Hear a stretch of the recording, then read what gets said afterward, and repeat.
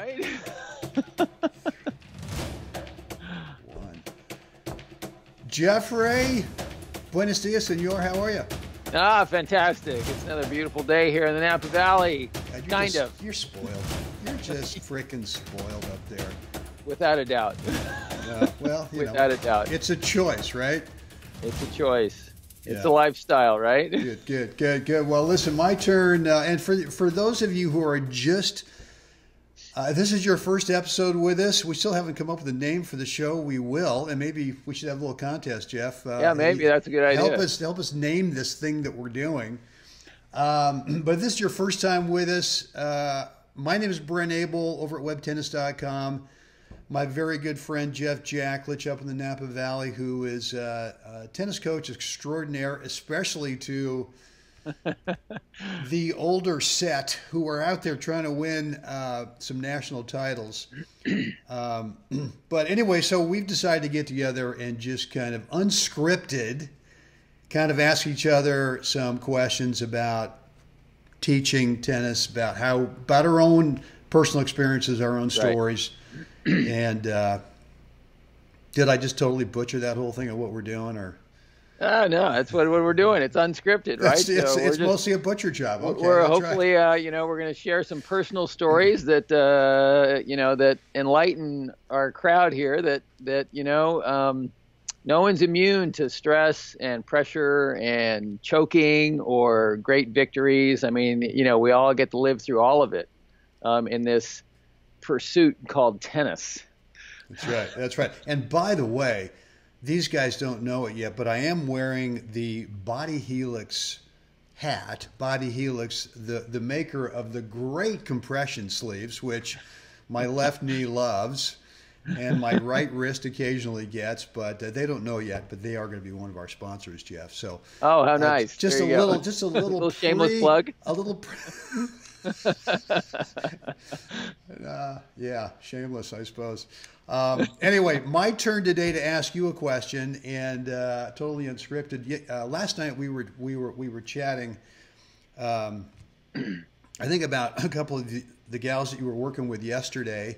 Yeah. And one of the terms that you came up with, 2 words, which were a feel fix. Yeah. And all of a sudden that thing just hit me between the eyes as I got to write this down, which I did last night. And I love the alliteration of it. And I was thinking maybe we could add a 3rd word to it, some word starting with F, right. Anyway. Dangerous. Yeah, the frickin' feel fix.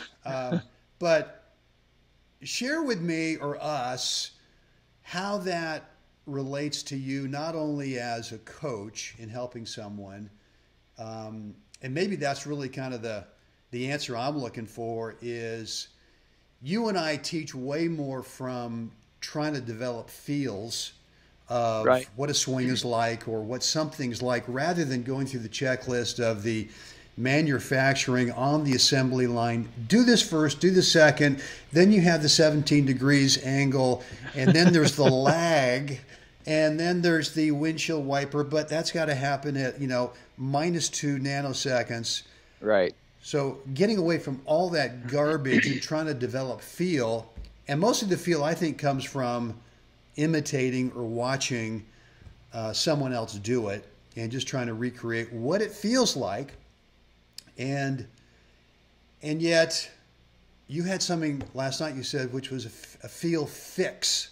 So when someone is maybe not feeling the right thing, I mean, is that what you mean? They're really, at least they're showing that they're not feeling the thing, whatever it is you want them to feel.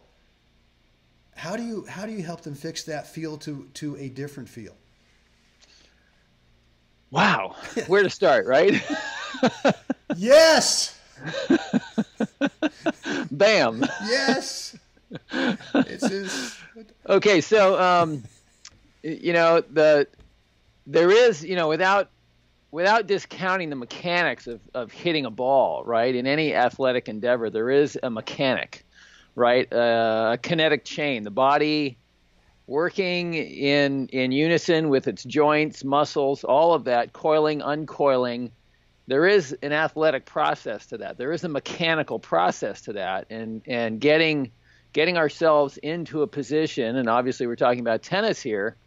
We can talk about the forehand. There is a coil to it and an uncoil, and so mechanically there are pieces that have to be put in place so that that kinetic chain can be released, and your body wants to uncoil, wants to release in a logical progression. I mean, it wants it. We're designed a certain way, you know. Our joints move, hinge, rotate in these in very specific ways. Some joints more flexible than others and rotate differently.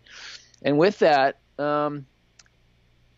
there's a process to get this lined up, and then you have to kind of get out of the way, and you have to feel what it's like to allow your body simply to uncoil, to get there, right? And that's where this conflict comes in, I think, for a certain group of players that have worked really hard on the mechanic.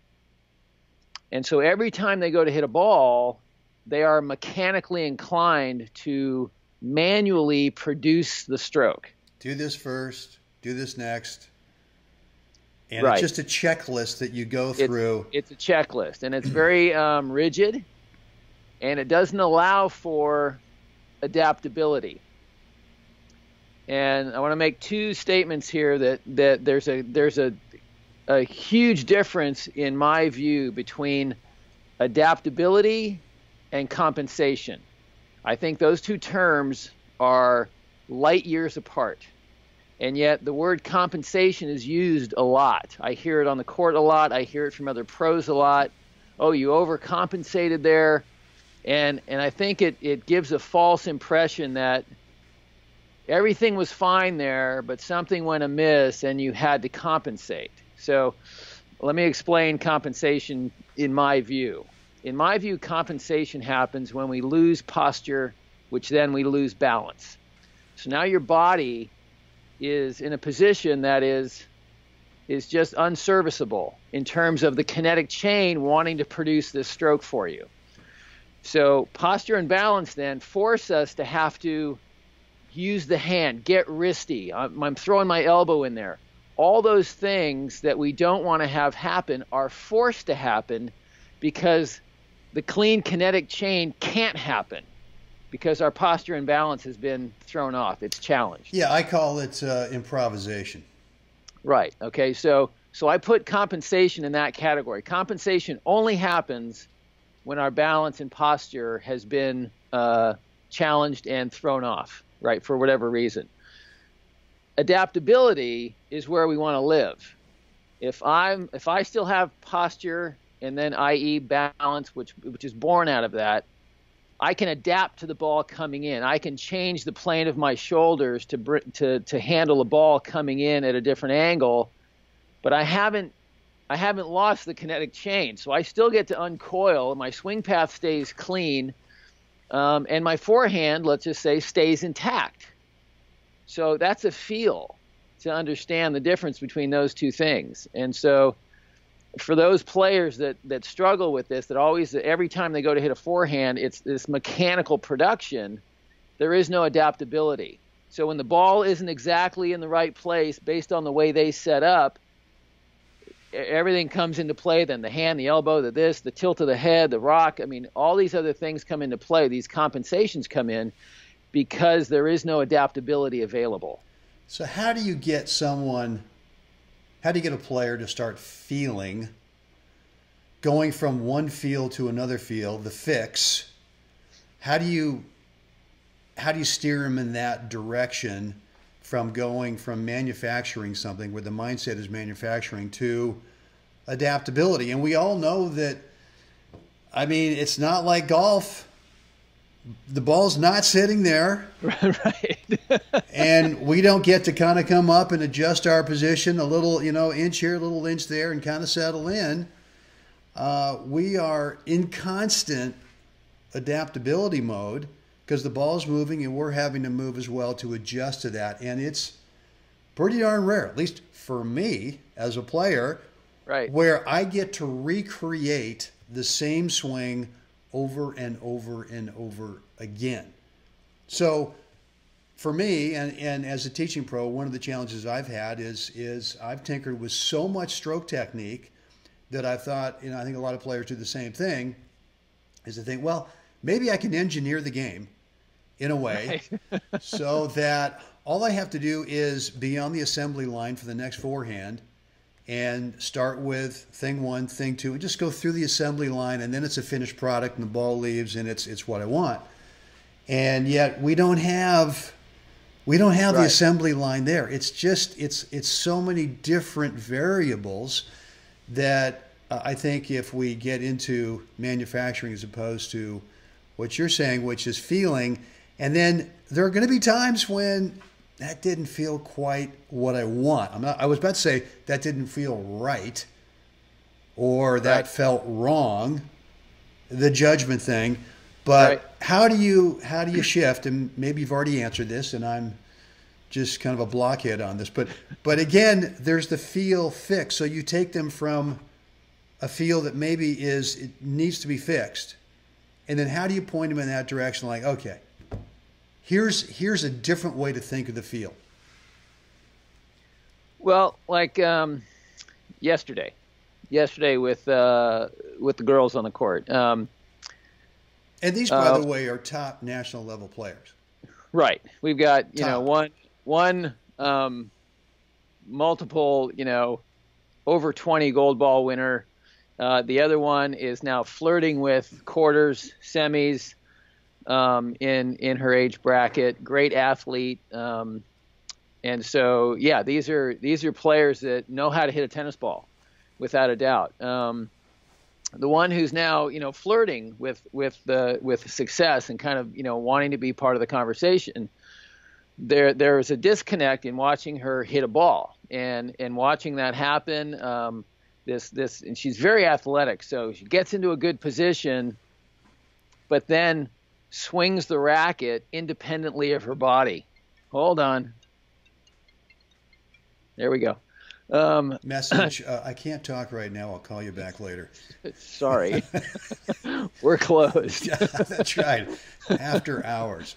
After hours. So there's this independent arm swing of the body. And so going back a little bit to the kinetic chain. So first it's understanding, and again, this is after, my years on the court, tennis is not a hand and arm game.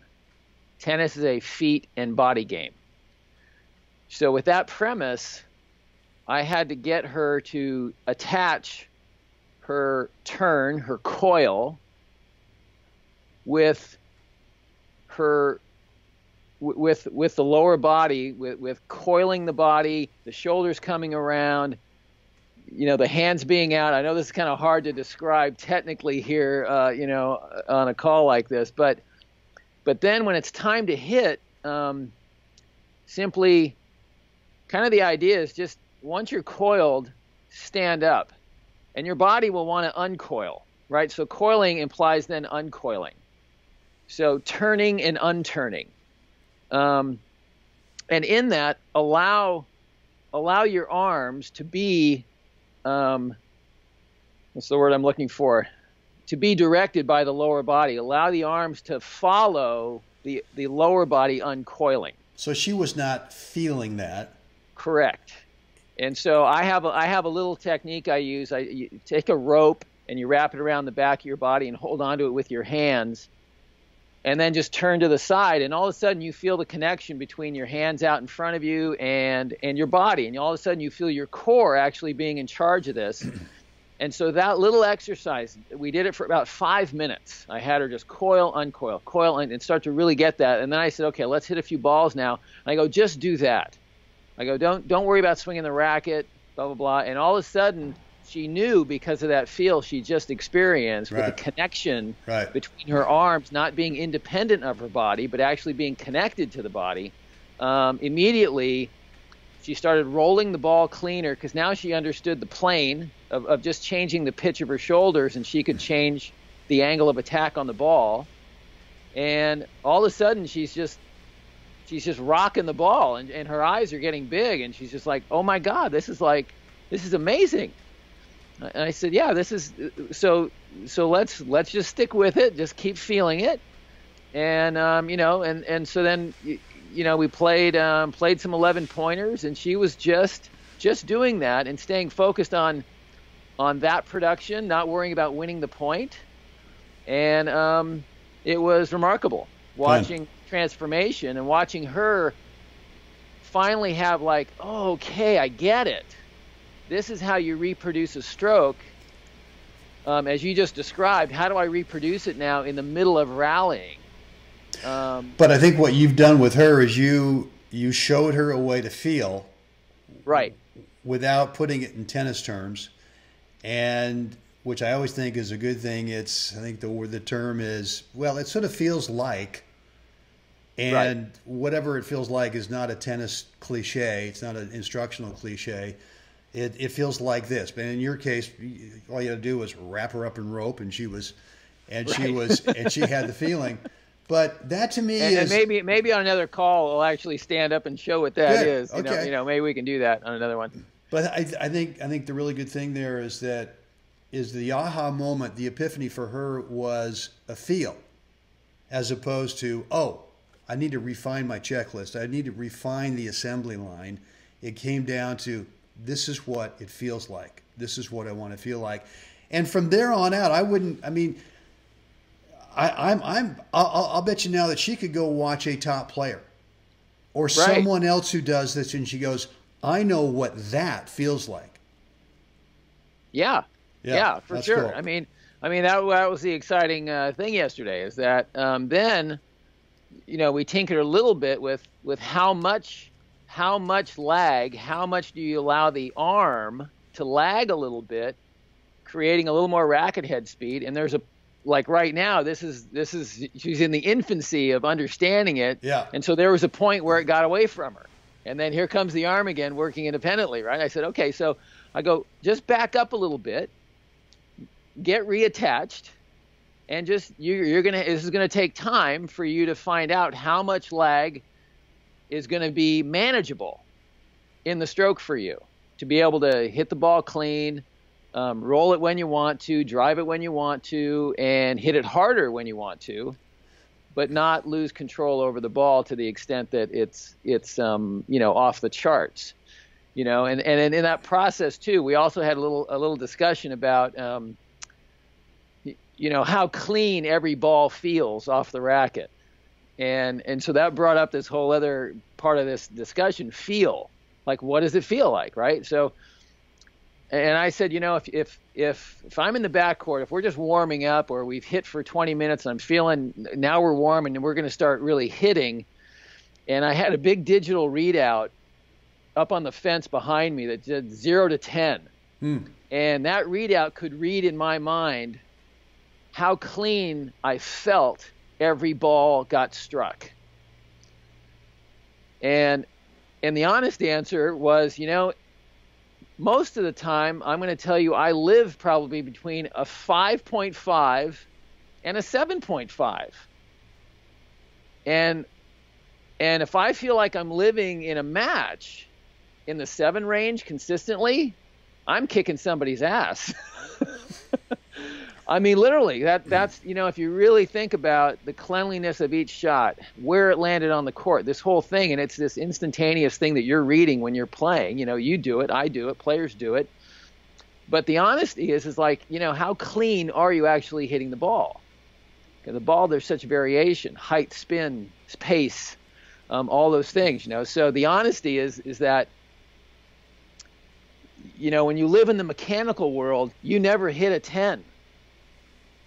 And the fact that you're judging it, oh my God, that was a 3, that was a 4, that was a this, that you're always living in this, I'm never going to get there. When you live in the feel mode, you're like, okay, wait a second, I just hit 3 7s in a row, and they all felt really good. You know what I mean? I mean, so yeah, well, and I think that she had an aha, an epiphany moment on the court where she felt it. My advice would also be, look, go home right now, when we're done. And I want you to rehearse the feel. Don't rehearse the mechanics. Just rehearse the feel. You can do it with a racket. You can do it without a racket. You can shut your eyes. I gave her the rope. I gave her the rope. For the rope. You can tie yourself up. I said, take this, go stand in front of a full-length mirror. I said, look yourself in the eye when you do this, because that's the orientation of the ball coming at you. Good. And I said, do 20 or 30 and just feel that. Yeah. And then call it good. I think there's no question that we don't do nearly enough off-court, at home, in the office. Stand up for 5 minutes and rehearse the feel. Sit back down, close your eyes for 60 seconds, visualize yourself inside your body and feeling it without moving. Do the same thing where you're the observer. You're visualizing you as the observer, looking at that feel. And I think if someone wants to get to that 7.5 consistently, a lot faster, you got to do some off-court rehearsing and some off-court visualization. So, JJ, that was really good, man. I don't know if we need a third word with an F for the total alliteration of feel, fix. That may be that may be enough. But well done. Thank you so much for that. And at this point, we're gonna sign off. What is it that we want everyone to do right now? We want them to feel that mouse and to click something. Yeah, we want them to feel that they like us. And now do this first. Feel that they'd like to subscribe. Oh, okay. All right. And feel that share button too. Share it. Yes. Yeah. Feel the need to share it. And if you're feeling you've got a question or a comment that we're just full of crap, that's fine too. You can feel that. And let us know down below in the comment section what's on your mind, guys. So, JJ, as always, way too much fun. Guys, get out there and make it a spectacular day. And I think we're going to do this again tomorrow. Can't wait. All right. Signing off. Yeah.